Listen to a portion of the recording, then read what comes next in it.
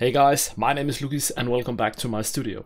So in this video we will be making a Tick-Tock ticking clock sound for music production. It is a great percussive tool and it can be used in many songs. I think it was used in Animals by Martin Garrix as well. But yeah, let's just jump right into it. So here we are in FL Studio, and the first thing that you want to do is of course set your BPM. And then we want to find some sort of percussive element, something that doesn't have a lot of low end, not a lot of high end, but something around, the high mids and the high end. So let's find some percussive elements. Percussions.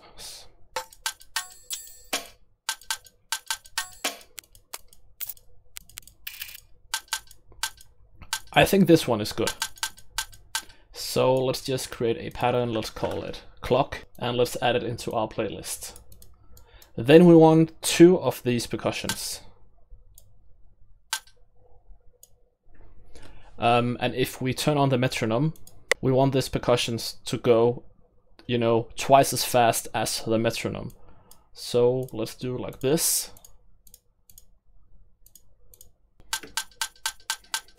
So this is kind of the foundation for our clock. So we want to route this to the same channel, so channel 1. So let's just call this clock as well. And what we want to do is to take one of them and pan them all the way left and the other all the way right. And of course, if you are not listening on studio monitors or a couple of speakers, if you're listening on a mobile device, then you may not be able to hear the effect of the panning. And the panning is also kind of if you like it or not, but I really like to have the clock effect going from one side to the other. If you don't like it, don't do it. You can still make this. So when we have done the panning, we want to take one of the elements and pitch it up a bit, and take the other and pitch it down a bit.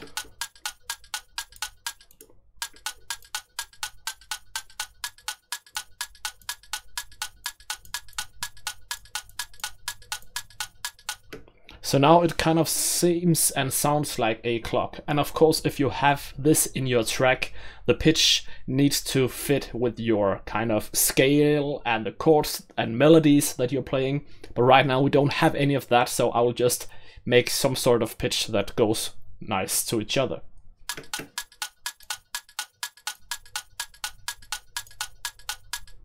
I think that's fine. So the next thing that you want to do is to EQ this sound. And again, the EQ and how you equalize your sound really depends on what kind of percussive element that you have found, because it really depends on, the sound, and maybe you don't have this sound, and maybe you use another sound. Maybe you use a synth for this kind of thing.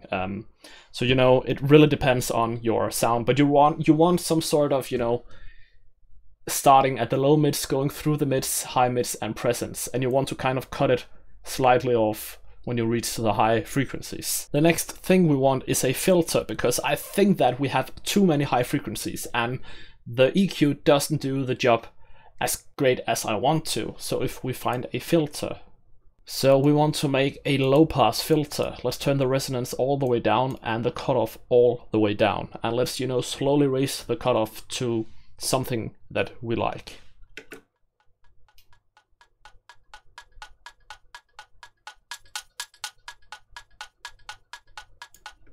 I like it here, and if we turn up the resolution, the very, very tip-top notch of the point where we are cutting will be kind of enhanced just a tiny bit.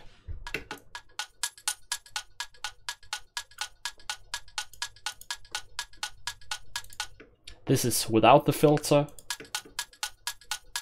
This is with the filter. So it kind of, it doesn't do very much, but it kind of makes the sound go into the background. And we also need a reverb. It's a very, very small plate reverb we need. So the decay time all the way down and the wet all the way down. We want to cut all the lows. We want a little more highs, and we want a small room size, and then we can slowly raise the wet signal.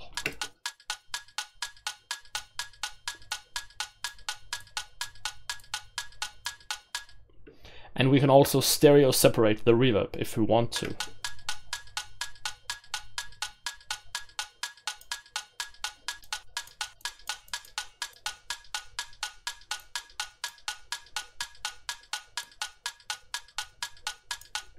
And there we have the reverb. So this is without the reverb, and this is with the reverb.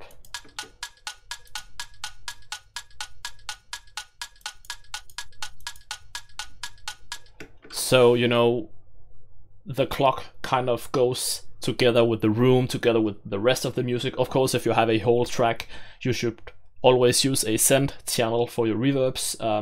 But this is just to demonstrate that you need a tiny amount of reverb to kind of get it into the space and depth as where you want it to. So, yeah.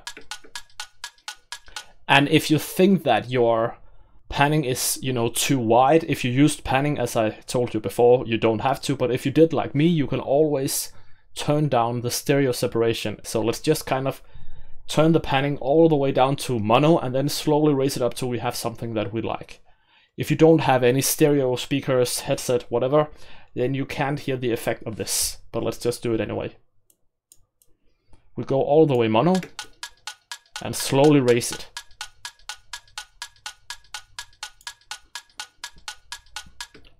I like that. And if we remove all of the effects, it sounds like this. And with the effects, it sounds like this. You can also get creative by adding some slightly, you know, slightly lowered volume delay. And if we take the fruity delay too, let's just start by turning the delay all the way down.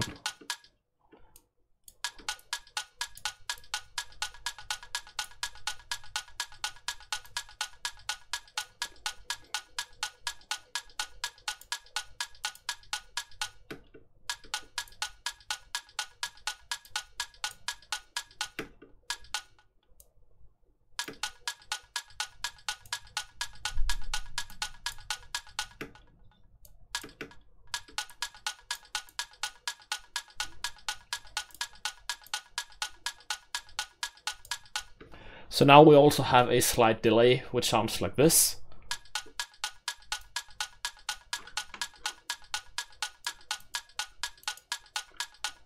So there you have it, guys. It's really easy to make, as I say in most of my videos, but when you kind of get the feeling for it, then it's really not that hard. You really need to think about, is this going to be panned left or right? Is this going to be in the middle? Because this will really affect how your reverb will be added. And also if you add delay like I just did, you don't have to do that. I think, you know, the reverb is a must, but the delay is nothing you need. It's just for fun. If you have a lot of room and space in your mix, because you don't have a lot of bass, you may not have a lot of synths, then this is a very, very great thing to do. But other than that, I'll just say thanks for watching, and if you have any suggestions, comments, anything, comment them down below, and subscribe if you haven't already, and I will see you in the next video.